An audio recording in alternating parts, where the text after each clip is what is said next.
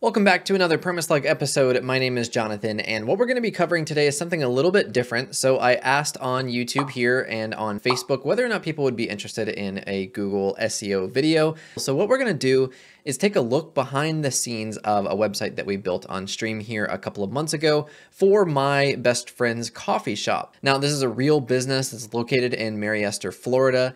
And essentially what we've done is built the website and set up a Google business listing, and it's just been absolutely popping off. So I want to give you guys a look behind the scenes. Obviously, I have permission to do this, but I want to convey how incredibly powerful the Google local listings can be for a number of reasons. First of all, they're extremely easy to set up, really easy to optimize. They typically can be done with very little budget, and they can start to show results pretty much immediately, which is absolutely incredible. So this particular business has been now open for 7 business days. That's it. So just a week, and the numbers are already insane for them, not only in terms of actual business and customers in the store, but what Google is showing us is very consistent with that. So what we're going to do is just talk about what we've done there, kind of some strategies for how you can optimize business listings, whether for yourself or for clients, and also how you could consider selling this as a service in your agency. Hey, if you're not already subscribed, please consider doing so. It really does help me tremendously, and I very much appreciate it. Now I'm going to let you get back to the content. So here's the website that we built. Does look a bit different than before. We have a number of real photos on the site as compared to a bunch of the placeholder ones before. And this is the actual business address and the business listing from Google that we've embedded in a map here. So there is some downside for page load speed here, but I think it's incredibly valuable to have this real map. Now, of course, like I mentioned before, you guys watch me build this live on stream, and there's a couple of things that we've made extremely consistent with this listing now. So, of course, if you've heard anything about local SEO, you've probably heard the phrase NAP or NAP, name, address, phone number, which needs to be super consistent across the entire site. So what you'll notice is I have the address here. This is, of course, the text element that then links to the Google Maps listing. We also have the real phone number, and that's on there as well. And then, of course, we have the business name in various places across the site. And those, of course, need to be super consistent across your entire site because that is a ranking factor in Google's eyes. Now, I did get carried away here on this actual page. I kind of showed you the look at it and what we've done so far. But what I wanted to talk about just quickly is what are we actually discussing here today? So the local listing is if you type in any sort of city related keyword, even if you're looking for a service or a product, typically you're going to get the map results that look something like this. Now, of course, we have some national brands here, and then there we have the Fahrenheit Coffee Roastery. The name, if you're curious, is a German word, so you can go look up what it means. It's a very cool vibe and why the coffees are all, coffees from around the world at the business. So it's a really, really neat thing. I'll let you guys explore that. Back to my point though, what we're actually trying to do is understand what makes these listings show up and what can you do in your business or your clients to make it pop up here. So there's a number of things for us to dig into here. Reviews is going to be a big one. Physical proximity is a big one. And of course you can't control that, but that is a big factor in your local results. And we're going to look at some of those search engine ranking factors now. So of course, you probably heard of Moz.com if you're interested in SEO at all, but they have this really handy ranking factors tool. And I'll be honest, this is from 2018, so things do change, but in essence, these are still very, very relevant, even in 2021 and beyond. So of course, your number one factor here is going to be your Google My Business signals. So you can see proximity, like I mentioned. Unfortunately, you're not going to be able to do anything about where the searcher is physically. But like for instance, in the case of my agency, there's not a lot of competition in my area. So I pop up in other cities outside of my area that I haven't even necessarily optimized for. The other one, as you can see here, is the categories. And that's going to be what category have you chosen? Is it relevant to your business? So of course we've chosen coffee shop in our Google business listing for Fahrenheit. Keyword in business title. This just of course happened organically because the company is called Fahrenheit Coffee Roastery. So when somebody types in their city name, which is Mariester, and then the word coffee, it just kind of all ties together. Now, link signals for us is not something that's playing a huge part here because this is a brand new business, brand new website. And so there's not a whole lot that exists currently in that arena. What this would be is you having backlinks from other websites, which of course can happen organically over time, or of course you can buy them if you're in that game of SEO. But for us, this is not a factor that we're really considering at this time because that's just not something that's happened yet. So we're not worried about that one. Now, review signals is another big one. I always tell people physical proximity, reviews, and photos are the things you need to focus on most. Now, these reviews, you can see quantity, velocity, obviously how quickly are they coming in. The diversity is a little bit vague, but what I believe is considered in that diversity metric is, are these people from a broad range of demographics? Do they have reviews for other businesses? Are they consistently on Google? I think all those things are sort of quietly melded behind the scenes, and that kind of dictates what they mean by the review diversity. Now, the next one is on-page signals. So you can see there's that NAP phrase that I was talking about earlier. So name, address, and phone number.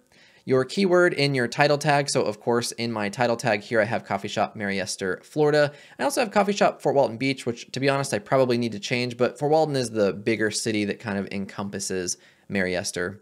Domain authority is another one, and that's going to be tied into your link signals, which as I mentioned, we just don't have any link signals right now. People aren't yet writing written reviews of this on their blogs or, travel sites, which I think that will happen in the future, but it's not happened yet.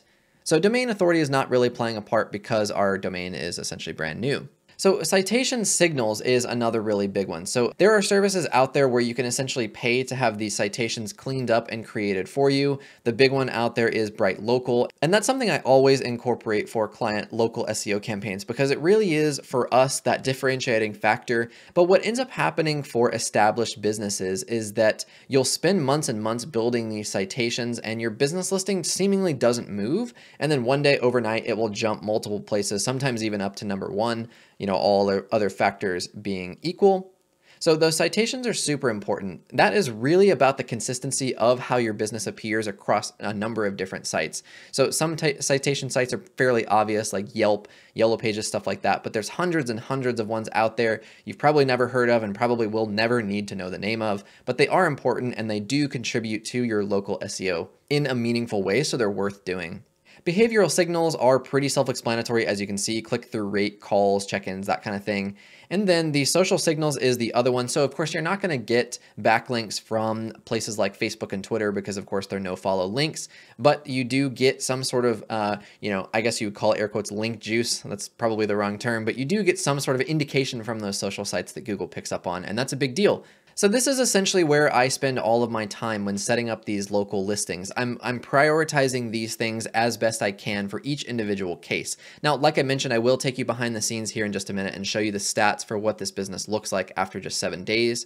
But what we've done in this particular case is basically fill out everything we can in the Google business listing. So of course, we've chosen our category, like I already mentioned, by its very nature, the keyword is in the business title. We've added photos, we've responded to reviews, we've encouraged people to leave reviews, basically everything that we could do on that listing. And then of course on the site, we have our name, we have the address, and we have the phone number very consistently through the site.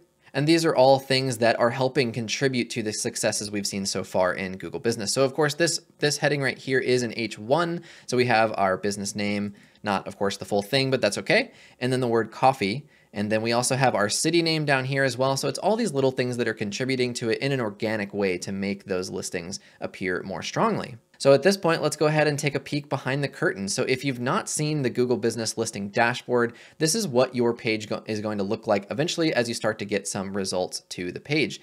Now, if you're interested in a more in-depth tutorial on this, how to go from the very beginning, definitely let me know and I will consider doing something more in-depth. So what we really care about is the Insights tab. So what I'm going to do is go over here, and these are going to be basically the last 7 days. You'll see these numbers reflected in some graphs in just a moment. But again, at the time of recording this video, this business has only been open for 7 business days, and the numbers are already wild. Our area in terms of population is not that big. The specific area that this coffee shop is in has a population of around 4,000 people. The surrounding city, the bigger one, which is just a tad further away, that one has around 20,000 people.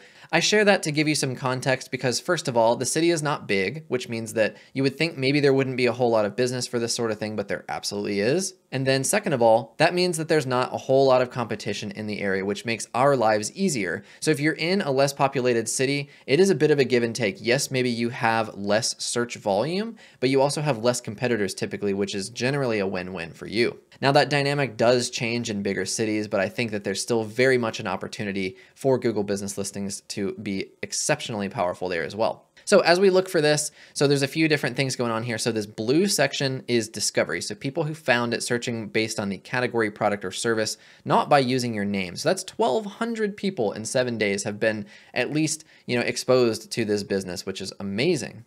And then direct and branded are kind of vague. They, to me, are essentially the same thing, but you can see about 30% are finding the business based on branded terms. So that's probably a lot of the people, friends and family that are searching for it online to kind of see how things are going. But we have a huge majority of the people who don't know the business yet and are seeing it and they're taking action, which we're going to see reflected now. So next up, this says where customers view your business on Google. So listing on search, we're seeing 535 searches this month, and listing on maps is 1,600, which is just absolutely incredible. So as I said, this business in their brick and mortar location hasn't been open that long. They were doing farmers markets, but without a physical location prior to this. So that's why the business listing has existed for some time, but we didn't add things like the address and phone number and so on until basically the 12th. And then everything started to pop off right after that, as you can see, which is really, really incredible how fast it's just blown up. Now, I also want to share that this is with exactly $0 in ad spend anywhere. So there's been no Facebook ads, no Instagram, no Google ads of any kind, nothing paid except there was a physical print mailer that went out through the postal service,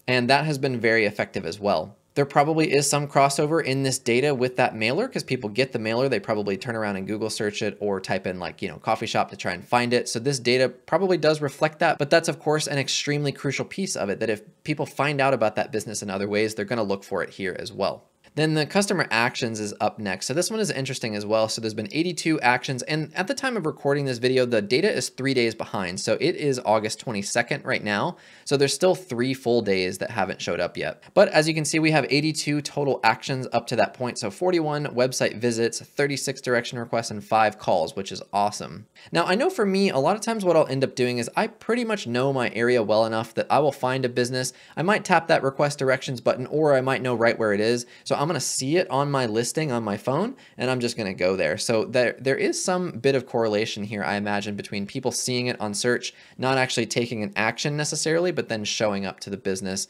or perhaps seeking it out in another way. Maybe they then go to the website, click the call button there, which of course wouldn't register here in the Google Insights. Direction requests is another interesting one. So you can see this says 19 from the area called Wright, which is a portion of Fort Walton Beach. And it doesn't show us any other data, which is kind of interesting. So we have 36 requests for directions here, but only 19 show up. So I'm not sure exactly what that is. We have very few phone calls, but the other interesting bit of information here is the photo views. So you can see this red line indicates businesses like you. We started adding some photos a few days before we were really trying to push the listing, and it started to pick up. And then when everything started to pop off, then it really started exploding. And of course, this is behind. So there's 2 days here that register as 0 views, which is almost certainly not the case. But you can see there's hundreds and hundreds of views. It accounts to 5,000 photo views, which is amazing. So what's really, really cool about this is if we go over here to the Photos tab, you can start to see some of this reflected. So on this cover photo seen by 1,200 people, 150 people saw these interior shots. This picture right here, that's actually my hand. Hello, Jonathan's hand. 251 views on that. And so it's just so incredible. It's amazing to see this having come to fruition with essentially no effort other than really taking the time to make a quality listing. And of course, on their side of the business, they went through everything and made the brand perfect in every sense. So that is something to be said. And also they have a great product. I'm obviously a bit biased, but their coffee is fantastic and everybody seems to love it so far. So that really resonates. That's another piece to this, is that all of these factors are completely contingent on whether you have a viable business or not. So that's something to consider as well, but a conversation for a different time. So as we come back to this conversation, the whole objective here is to kind of understand what is it going to take to get your business listed on Google. Like I already mentioned, we've essentially done this with no ad spend whatsoever. It's really just taken a lot of time. And of course, I have the expertise to be able to help guide them through this process. And what I think it will continue to do for them for an extended period of time is going to be just invaluable for their business.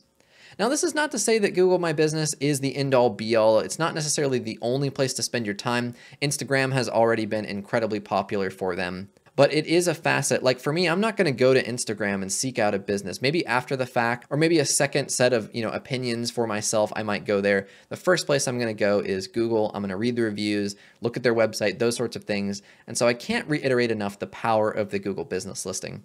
As you've seen, there's been thousands and thousands of views on this business in just 7 days, and it didn't cost us anything. It took a few hours of time.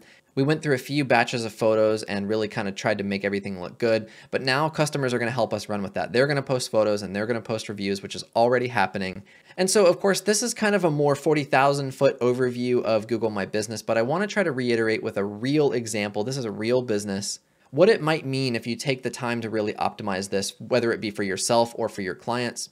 Now, in a much smaller way, my web design agency also has a Google My Business listing, and the search volumes are much, much lower. We get maybe 120 or 150 searches a month on Google Business, but that is a huge element for us. We get people all the time that tell us, found out about your business through Google. We typed in web designers near me and you guys popped up. So in my opinion, it is essentially invaluable for you to be on Google My Business.